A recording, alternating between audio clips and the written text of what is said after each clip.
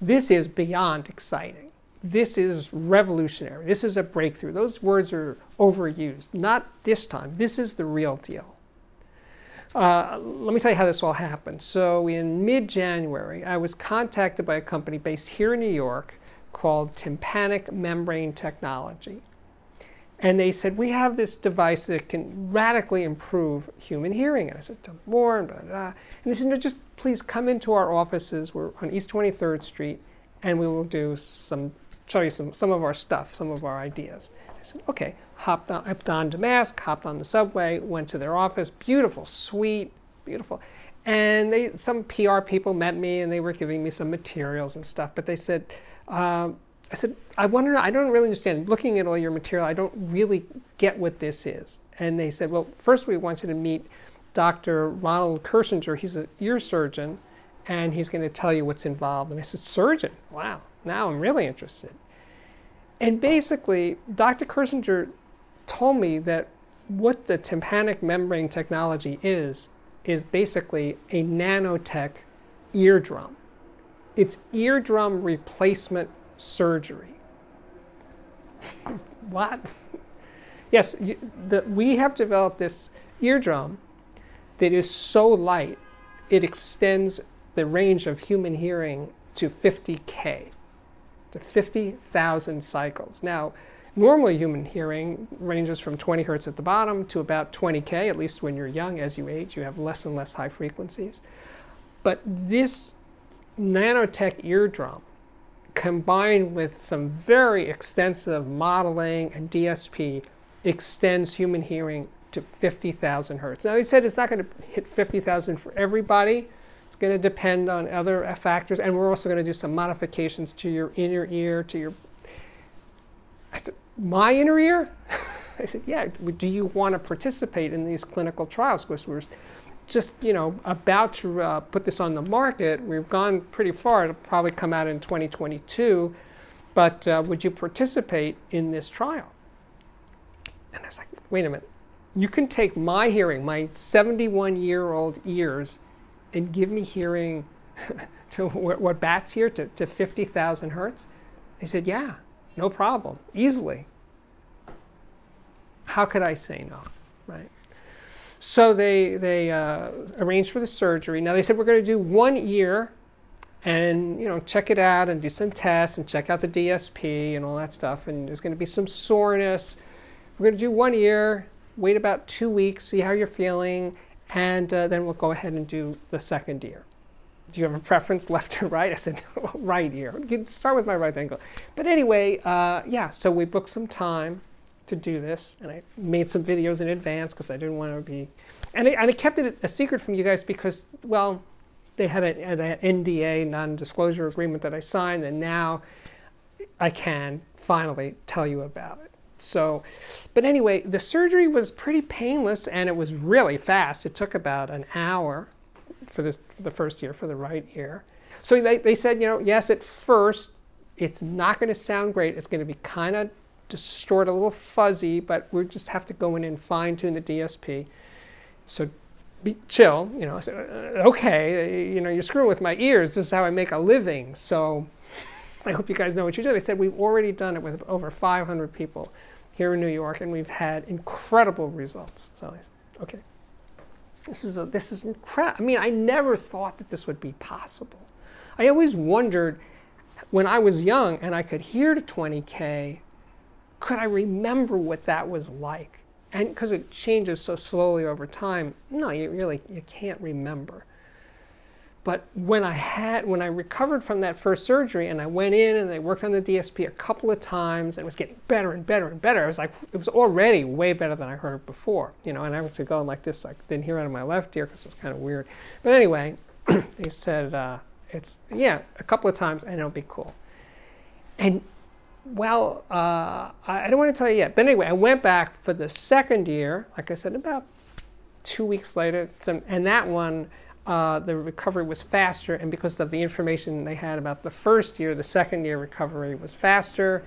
And the DSP tweaking and stuff happened like in the first visit. And when I left that first time, the office And I went out into the streets of New York City. First of all, while I was in the office, the thing that I was hearing, and I was hearing with one ear, but hearing it in stereo really helped because my brain was like trying to figure out why is it.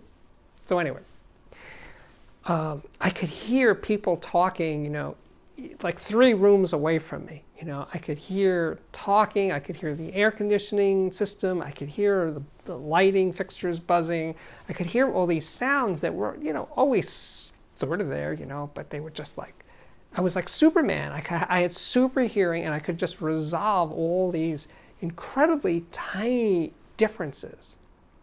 So then they said, don't get on the subway, because don't expose yourself to loud sounds. I should have said that after the first year. Don't hear any really loud sounds for a while. Take the Uber back home to Brooklyn. And I did. But so I go out into the street, you know, and I was hearing like trucks rumbling from like 4 blocks away. I could hear the subway because the subway's nearby in Brooklyn. You know, a block away from the subway, I could hear the train coming into the station. I was just had the ability to hear deep, you know, and as my brain was processing all of this, of what this all sounds like, yeah, when I'm on the street, I was just aware of this huge palette of sound, of textures, of high frequency things coming out of, you know, buildings and stuff. And I could hear very low frequency sounds. And that was really interesting because they were so clear. There was no muddying of those low frequencies. Every one was so clean. Those nanotech, ultra, ultra, ultra light eardrums could just respond so quickly. So I was just digging it. So, okay, so I go home. And I didn't really listen to my system or do any reviews. I took time off from all that. But as I was intoing it and I listened to the corn walls, the high frequencies were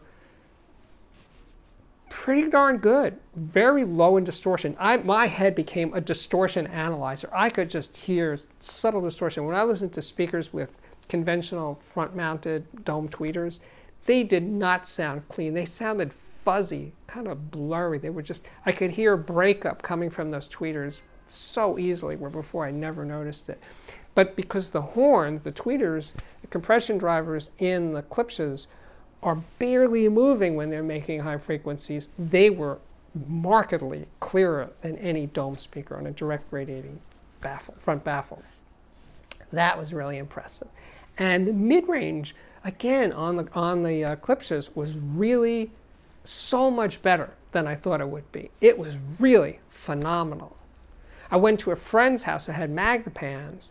He had .7s, and they had that same ability to play loud and stay really clean. And when I listened to normal box speakers, cones and domes, there was a fuzziness to the sound. They have to move more, you know, back and forth, higher excursion to produce a given sound pressure level, and they just sounded tizzy, breaking up kind of sounds that just were kind of, I'm thinking, oh, this is going to really screw up my job here, because I'm going to have such this ruthless opinion of various speakers and electronics, and tubes had a sound. That second harmonic was really pleasing in a very dulling kind of way, actually. Solid state amplifiers sounded harder and faster. Actually, the first watt amplifiers, especially the SIT3, that one just sounded so much more beautiful than I thought it would, you know, that I ever thought of it before. So that hearing the differences between amplifiers and cables, by the way, my wife, we did some blind tests where I literally wore a blindfold, and she was just, I'm changing a cable, I'm not changing a cable. Oh, I could nail it every single time. Definitely. So my ears became hyper acute, but I wondered that what I was hearing, unless you already had the surgery, the nanotech surgery, my opinions really wouldn't be all that relevant to normal hearing human beings, right? So maybe this was all a plot, so to sell more of the tympanic membrane technology drivers, in this case, eardrums. I'm sorry, I can't go on. I'm just kidding. It's April Fool's, and I just had the best time cooking this thing up. So that's it. I don't know. If you've made it this far and didn't realize that this was a joke, Well, thank you. Thank you for putting up with me. My name is Steve Guttenberg. This continues to be the Audiophiliac Daily Show. If you like what I do, and all the other reviews I do are fact-based to some degree, but this one is pure fantasy, right? And every April 1st, I'm going to do one of these things. I did one last year on 3D printed LPs that went over really well. That's why I wanted to do one this year. Anyway, if you like what I do, please consider subscribing to this YouTube channel. Hit that button right down there. And when you do, hit the notification bell so you'll be notified every time there's an incredible new episode. And then what else we got for you? Well, there's always a playlist for speaker reviews with my 71-year-old ears. Speaker reviews and headphone reviews and electronics reviews and music reviews, plus interviews with incredible people in the audio business and just fellow audiophiles. I shouldn't say just fellow audiophiles. Some of my best friends and most interesting people I've ever met are audiophiles. Even before I had this YouTube channel. This is my life in audio. This is why it's my life, is because I just love my peeps. I do. I think my work here is at last complete. So thank you for putting up with this April Fool's today. And I really do hope to see you back here again very, very soon. Bye-bye.